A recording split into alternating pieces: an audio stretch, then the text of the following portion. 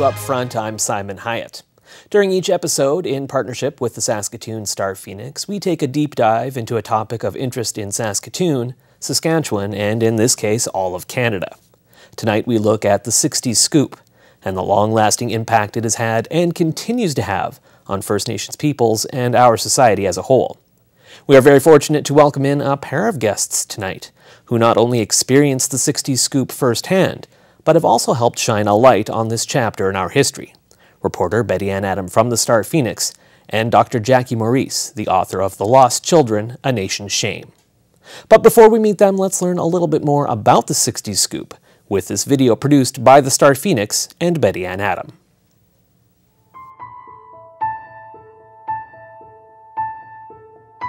In the late 1950s, early all the way through until the 1980s, thousands of Indigenous children were taken from their families and communities and placed in white foster homes and white adoptive homes across Canada and even around the world. Birth families and communities were not told where the children were taken or given any opportunity to get the children back. And the children were usually raised without any access to their culture, no connection to their families, their language, their communities. Some of the children didn't find permanent homes and were moved from one temporary home to another throughout their childhood, leaving them feeling unconnected, disconnected to any place or anybody. The practice of removing children from their homes was an expansion of the century-old Indian residential school system that was winding down at the end of the 1950s. It produced generations of adults who'd grown up without being nurtured by their families. Social breakdown, alcohol abuse, and poverty devastated many Indigenous communities and led to the conditions that created the so-called Sixties Scoop. In 1959, less than 1% of children in foster care were Indigenous. Within 10 years, they made up 40%. Many of the adults who were children of the Sixties Scoop have reconnected with their communities and families, and that was the case in my family.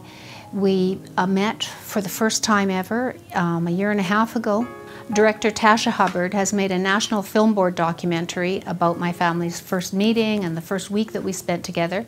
It's called Birth of a Family. And we will be talking more about that documentary by Tasha Hubbard and featuring Betty Ann Adam and her family coming up in just a few minutes. But first of all, Betty Ann, Jackie, thank you so much for joining us on Up Front. We really appreciate it. Obviously, there's many different directions we can go, and this is a topic that I hope we can do some justice to in a half an hour or so. Betty Ann, if you don't mind, perhaps we'll start with you. We just saw you in the video, and you certainly touched very eloquently on what the Sixties Scoop was. If we could get a little bit of your story, your personal experience, how the Sixties Scoop impacted your life. What do you remember from those early days? Right. Whenever I think of the effect of the Sixties Scoop on my life and my family's life, it takes me back to, it began with my mother, who was a student in an Indian residential school, and who came out of there, like many other Indian residential school students, feeling conflicted about her identity and her origins, and she never went back to the reserve to live. And so when she had children, she was a vulnerable person in society. She was a single mother. She was an Indigenous woman living in the north, living in a small town, and her children were taken from her. And so it began with my sister, who was younger than me. She was seized when she was a baby. A year later, they took me. I was 3. And then a year or two later, my second sister was born, and she was taken from the hospital. And a few years later, my mother was living in Alberta, and my brother was taken from the hospital. And so all of us grew up in white homes, and we didn't know about the existence of the others. We had no idea where our mother was or where our families were. As far as we knew, we were completely alone in the world, but for our foster families. And so it wasn't, you know, eventually I met my sister, I met my mother. After she died, it became a real important thing to me to find my missing sister and brother, and I did. And so I feel as though we were very fortunate in that we all wanted to be together and we were able to be together. And so that was when we made a film about it. Right, the birth of a Family is the name of the film, and we'll get more into that as the show goes along. But I would have to guess you're right that it's a fairly unique situation that not many children of the 60s Scoop would then go on to meet their birth family. You're probably somewhat of an exception to the rule. Well, I think I don't know. I don't think we know enough yet about the experience of all of the people who were taken into the foster child system. And I know other people who were raised in foster homes who did meet some or all of their families, but I doubt if we're the majority to have met all of our family members. Yeah, it's one of those things that we just don't know enough yet. Sure, yeah. That's understandable. Welcome in Dr. Jackie Maruice as well. Thank you for joining us. Jackie, you've written this book, The Lost Children, A Nation's Shame. I would guess in some ways there are probably similarities between your story and Betty's, but also probably some differences as well. Do you mind just sharing a little bit of your story going back to those early days? Yeah, absolutely. Well, if you don't mind me saying, to provide a context, if you will. Sure. Certainly, it was the 60s Scoop nationally and internationally. And we had Patrick Johnson back in 1983 who called it the 60s Scoop, which lasted well into the 1980s, if you will. And specifically my experience in Saskatchewan, in the late 60s, we had the Adopt Indian Métis program. A very much a policy and a program aimed at integration, because we'd moved beyond the policy of assimilation, if you will, here within our government structures. But there still was the push to, as Betty Ann eloquently said, to bring First Nations and Métis children, I would add, into urban, middle class, two-parent, and in some cases, Catholic foster homes. And with the Catholicism, you can see the extension of the residential school era of having children brought into Christianity. And not that that is necessarily a bad experience, but you certainly do see the prolonged effects and the intergenerational effects of the residential school. Well, our generation is being placed into adoptive and foster home situations. Now, more specifically, my experience is, indeed, I went into foster care. I was born in northern Saskatchewan in Meadow Lake, but in my specific case, and I do believe in many other people's cases, survivors of the Scoop, is that many of us were not registered for adoption. So in that particular case, what you have is someone like myself who's made a permanent ward of the government. And as a result, that just meant temporary foster homes, permanent foster homes, but permanent was never really permanent. Sure. It was more temporary. And even by the young age of 9, I had been through 12 moves and 9 foster homes, if you will.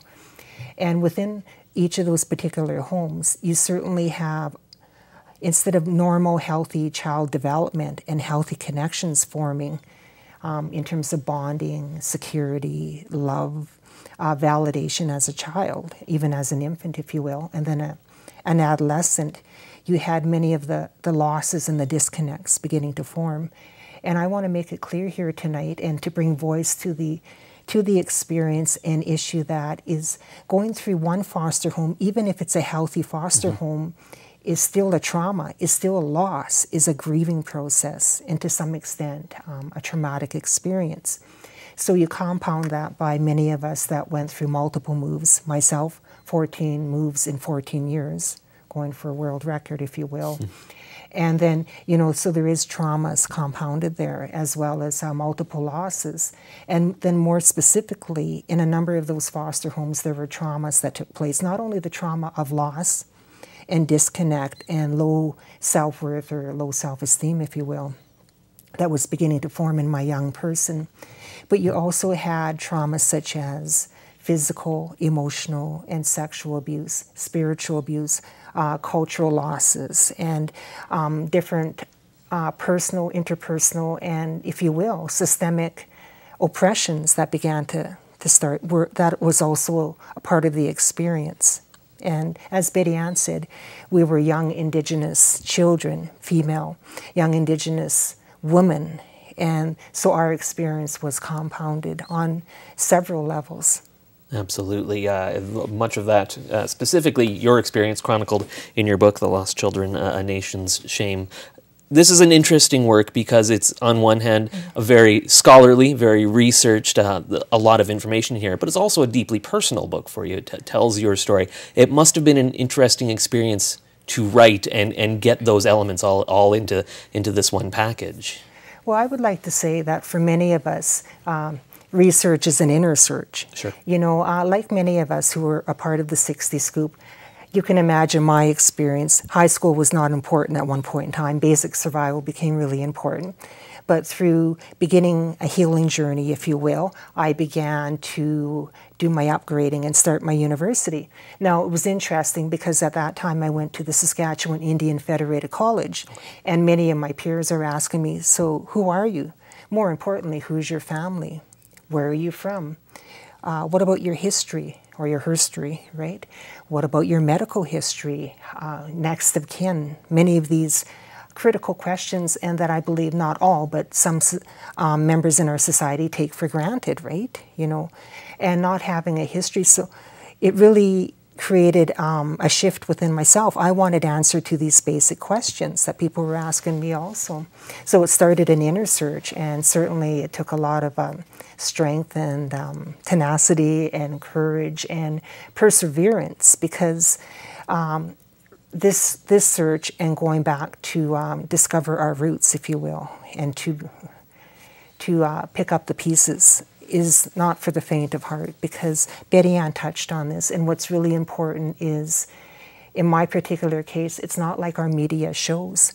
It's not a Bradshaw homecoming, pardon my language, you know, that, you know, you meet in the airport and it's, you know, happily ever after. Many of us, in my particular case, I did search out my roots and met my biological mother and my stepfather and my half-brother and a few next of kin, which is all wonderful. I'm very grateful for that journey because it's allowed a shift in inner healing for myself. But what I would say is, really, I always thought that I was a victim of the 60s Scoop, but I realized that there were foster parents and foster siblings, and then my biological and extended family members.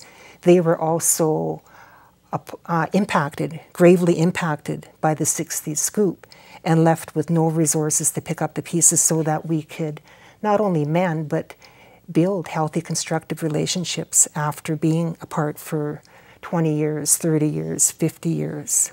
And, you know, that just raises more questions in relation to where we go from here. Absolutely. I know you mentioned when we were talking about your book, you mentioned there's a story behind the photo on here. Do you want to tell us a little bit about that, about the little girl in this photo here? What's really important about the 60s Scoop is here in Saskatchewan with the Adopt Indian Métis program, it actually, behind it, there was a mass publicity campaign.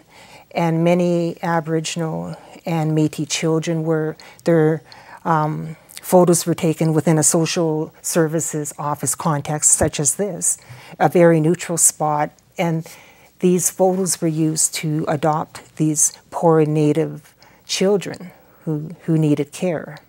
And so that's where I got my photo from. And actually, it's the only photo I do have. Like many of us, we don't have pictures and a history to fall back onto. But they say a picture is worth 1,000 words and a story behind it. And I think that, too, we have to take a look at the context, the pamphlets and the publicity campaign that went behind AIM. Absolutely. Let's shift gears a little bit and turn back to you, Betty Ann, and this documentary, Birth of a Family. Maybe let's start a little bit the origins, where this idea came from, this collaboration with Tasha Hubbard. Well, when I was seeking out my family with the intention of bringing them together and for all of us to come together for the first time, it never occurred to me that it would be a public event. And it hadn't occurred to me ever. But I went to hear a public talk given by Maruice Wilson, who was one of the commissioners of the Truth and Reconciliation Commission. And I was just so moved and inspired by her words that I was compelled to go and meet her after the talk. And I introduced myself and told her a little bit about my history and the fact that I'd found my siblings and we were all going to get together. And her first words were, "Who's going to document it?" And I was taken aback, but she was serious about it, and she talked about the need for the story of the 60s Scoop to become better known, and its connection to the Indian residential school system. And so I approached people that I trusted and people that I knew, and I knew that Tasha Hubbard, I knew her personally, and I know that she's a great filmmaker. And on top of that, she has lived experience as an Indigenous woman who was adopted into a non-Native home. And so it was just a natural fit, and she was willing to do the project. And the National Film Board also liked the idea. They thought it was worth investing in. And so I saw Maruice Wilson speak on April 1st, and on September 15th, or 16th, my family met at the airport in Calgary, and the National Film Board was there to record it and follow us around for a week while we spent our first week together as a family. That in itself must have been an interesting experience, because you're having this almost probably surreal experience of being reunited with these people that you're related to that you've never met. And then there's also cameras following you around. Just from a logistical standpoint, what was that experience like for you? Well, it was surreal in many ways. I mean, but actually just being with my sisters and brother, the four of us all together, it was so satisfying and just such a relief. You know, it was something that for many years I'd wondered if it could actually ever happen. And it could only have been better as if we had been able to do it before our mother died. Sure. But it was a wonderful experience, and having the film crew there, we got used to it very quickly, and the whole thing was so new that our experience of being a family at that point included having cameras trailing around after us, and we were able to, I think, most of the time to ignore it. That's great. I know you, before we went on air tonight, you said that you've now seen the film something like probably 20 times or so, which is great. I know you also had a private screening with your family early on. Talk a little bit about, well, let's talk more about the film, and if people who have just seen clips or are listening to us talk about it, is there a way for people to see it? Are there more screenings coming up? How can people see Birth of a Family? Well, right now it's the beginning of film festival season. Right. As I've learned, I didn't know anything about films and film festivals before, but the Birth of a Family has been accepted into the Edmonton International Film Festival and will air, I think, 2 or 3 times there, and that's at the end of September, beginning of October.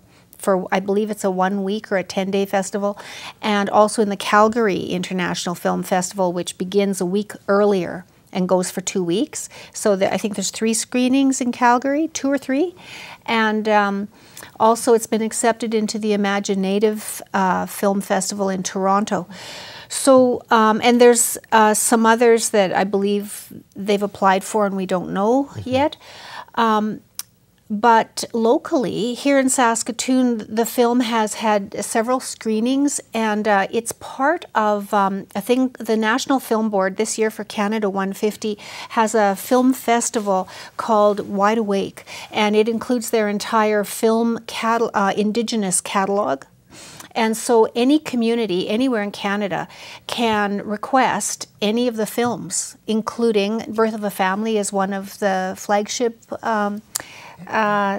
films in that, I believe, this year.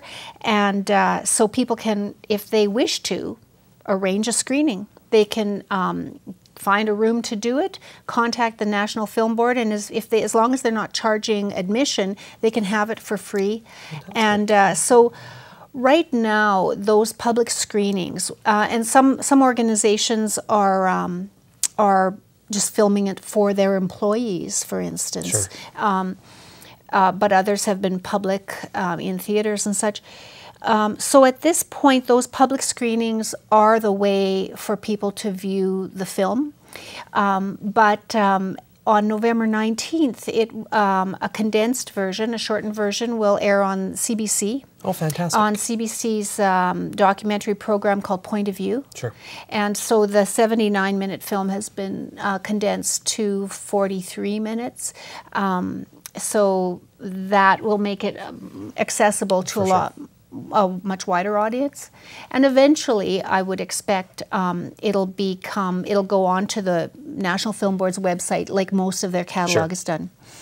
And there are educational materials that will be developed to go along with that shortened version for use in the classrooms. That's great. Yeah, part of the reason for making the film was to educate people, and Tasha always envisioned this as a tool for teachers to help explain the subject. For sure. Well, that sort of leads me naturally into the next question, and I'll throw it out to both of you. Is this something that our young people are learning about enough? Is this?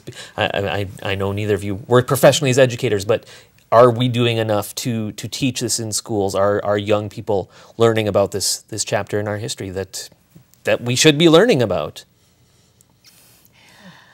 Well, I'm just going to say, and I know Jackie will have her own thoughts on this, but I don't know that right now the biggest focus is children in schools. I think it's adults that we need to educate. And I think right now, I think the film is focused more on high school and university students.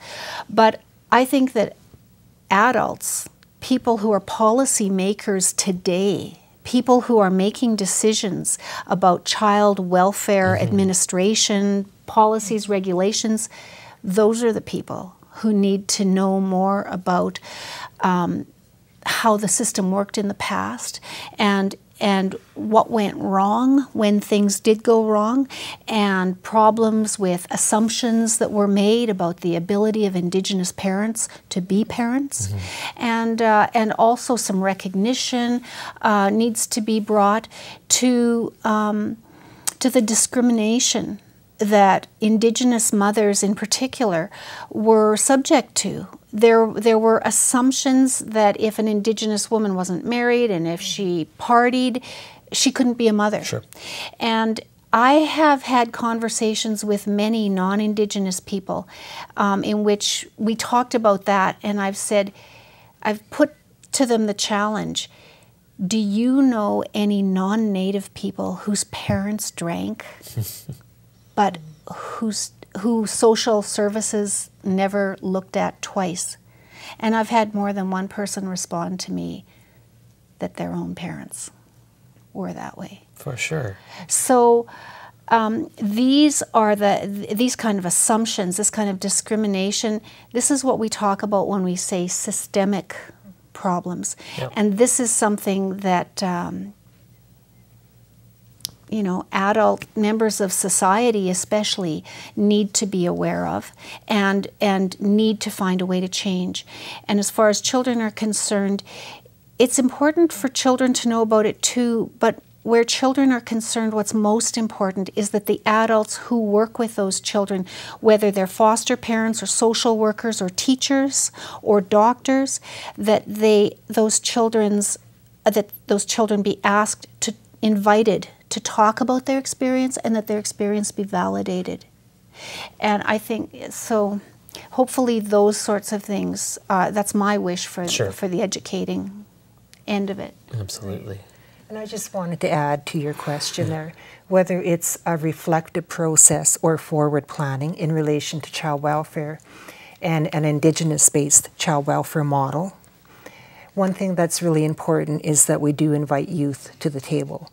That's often rhetoric at various levels of government, and even some of our own Indigenous government processes say, yes, we need youth, we need their voice at the table. Well, we really do need to be engaging with youth and to hear what they have to say.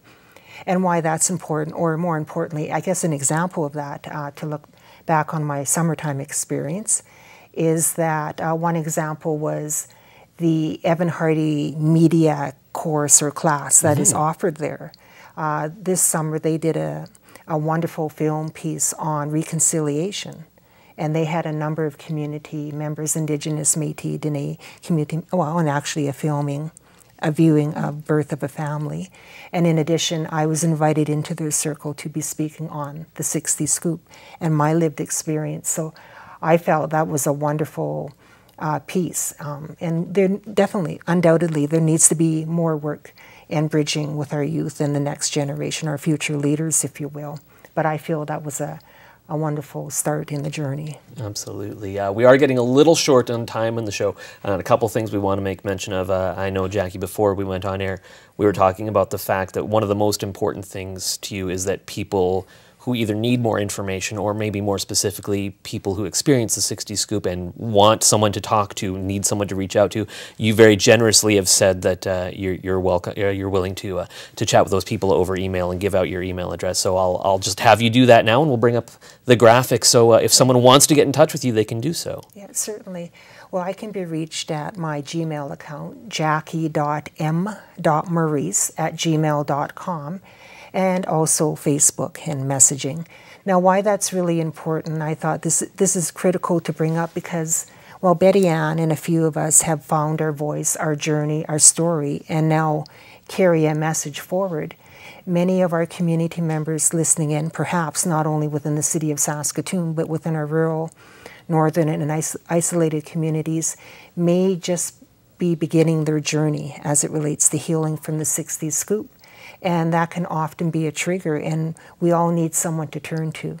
And I feel very fortunate in my life. I've had many old-timers and mentors and elders and just instrumental people that were there when I thought I was so isolated and so alone, pardon me. So I just wanted to let those who are listening in tonight to know that your journey home and making full circle and starting or continuing your healing journey from the 60s Scoop, I'm here.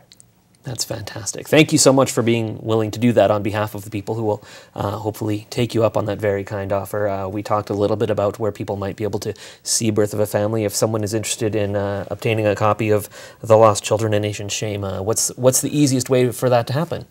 At McNally Robinson. McNally Robinson, that's the way to go? I hope you don't mind, I'm going to make a little plug here. I wrote a backgrounder autobiographical piece about my own journey, which ran in the StarPhoenix and the National Post, but that has also been condensed and is in this month's Reader's Digest. Oh, excellent. Yeah, the September edition of the Reader's Digest has a version of the scooped story that I wrote, which is about the experience. That is great. Well, you both have done remarkable work in terms of shining a light on this story that obviously needs to be told. People in Canada, young, old, we all need to learn it. So thank you so much for being a part of our show tonight. We certainly appreciate it. Thank you. That is going to do it for this episode. Our thanks once again to Betty Ann Adam and Jackie Maruice for coming on the show, as well as to everyone at the Saskatoon StarPhoenix for being a part of Upfront and making this show a possibility. And thank you for tuning in as well. We'd love to hear from you as well. There are several ways for you to contact us and share your feedbacks and ask your questions. Until next time, I'm Simon Hyatt. Thanks for watching. We'll see you next time on Upfront.